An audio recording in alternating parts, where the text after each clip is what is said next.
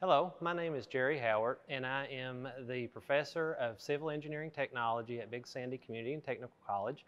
And I want to take a little bit of time to talk to you all about this wonderful program that we have.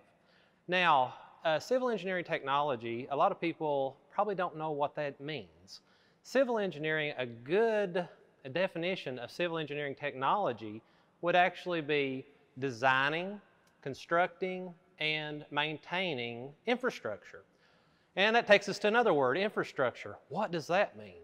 Well, infrastructure is fundamentally the structure and systems that serve a community. So if you think about that, a structure is pretty easy. Now, a structure, it could be a residential house, it could be a grocery store, it could be the gas station, or a school. We're going to use this for an example, the school. So we have a school sitting here. Now, we've got to design this school.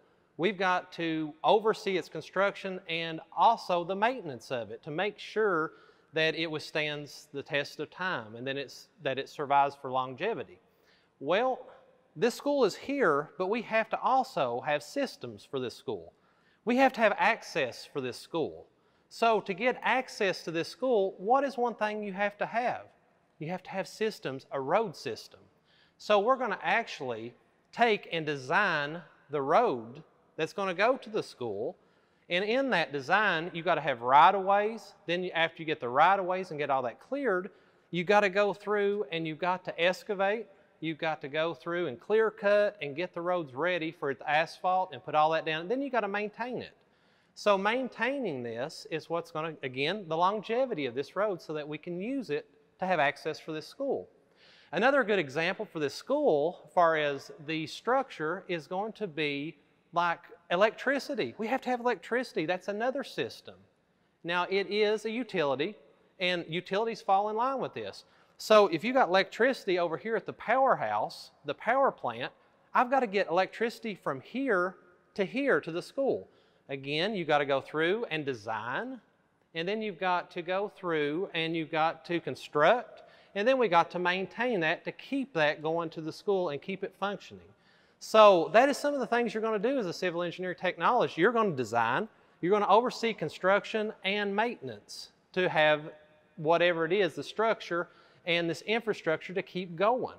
So we're very proud of our program, and one good thing about what we do is we let industry drive the program.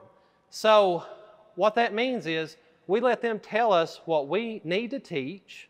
That way, whenever you graduate, you can hit the ground running and be a major asset to the company. So in that, we're getting ready to tell you a little bit about our program. Now, we just revised this program, and it's just brand new this year. Now, this program's been around for a while, but this is all the new revisions. So first we're going to start out. CET is Civil Engineering Technology. We have a core.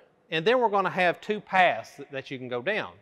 The core is what we're going to talk about first, and that's what all the students are going to take. And inside of this core, you're going to take surveying, basic surveying. You're going to learn how to survey and grab and understand how to gather surveying data. You're going to take that data, and then you're going to put it onto computer-aided drafting software where we can design. And then after that, we're going to teach you how to do hydrology and drainage. We're going to teach you about civil engineering materials that are going to be like concrete, asphalt, also soils.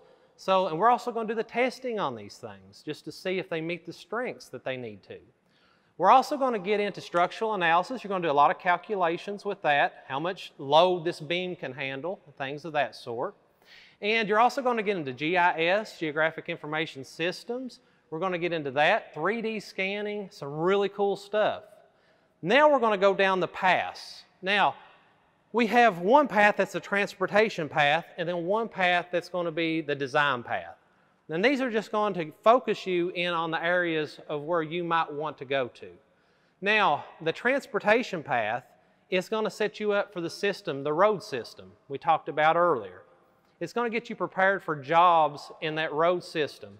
And inside of that, we work with all kinds of industry, especially Kentucky Transportation Cabinet on this one. And they do provide us with scholarships, and that's one thing that you might be interested in applying for if you're interested in this program.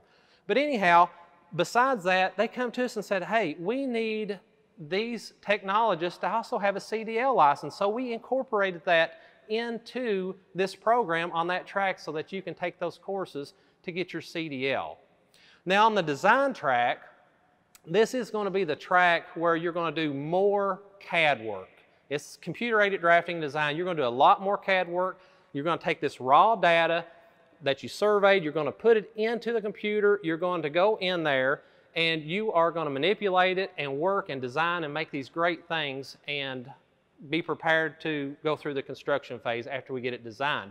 Now, we're going to focus a lot on, of course, the engineering maps, but we're also going to get into a little bit of architecture too. You're going to learn how to do residential design and commercial design in here.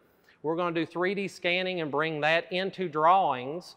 And we're going to get into a little bit of mechanical engineering too, and we're going to do a little bit of 3D printing. So it's a really cool program, and the whole thing is great. We have had such success with this program throughout the years. All of our students have done well.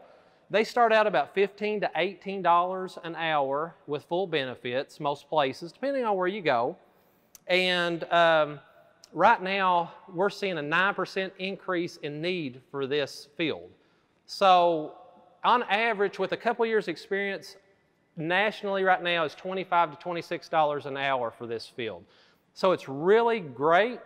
And if you are interested in this, and this is a 2-year program, it's Associate of Applied Science degree, and then we have some certificates embedded in that. But if you're interested in this, please contact me. You can contact me by email, or you can contact me by phone. And to do that, we could, if you want more information, I can send it to you, but if you would like to come and visit and take a tour, please contact me. We'll set that up because we want to try our best to get you on the right path for your career and for your success.